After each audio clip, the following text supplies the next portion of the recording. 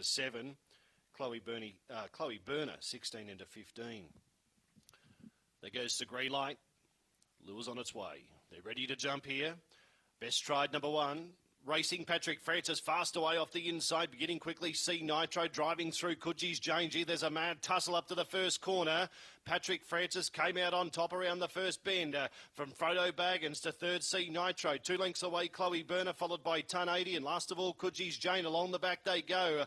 Frodo Baggins narrowly from on the inside, Patrick Francis. C Nitro to third. Chloe Burner up to fourth as they come around the corner. Frodo Baggins just in front on the inside, Patrick Francis. But Frodo Baggins too good. Frodo Baggins will be first. Second's pretty tight. I'd give it to C Nitro in front of Patrick Francis. Further back in the field then was Chloe Burner, followed by Ton 80, and last of all, Coogie's Jane in around 29.90.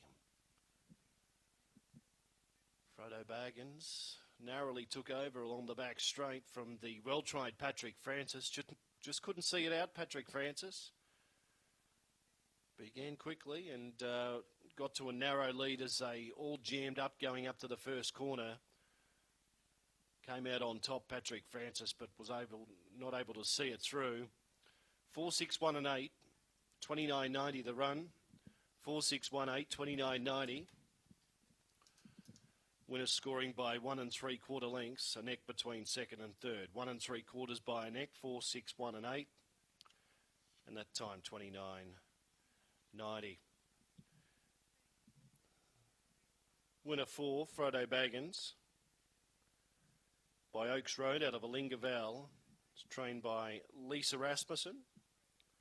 Second went to 6, C Nitro by Nitro Burst, trained by Andrew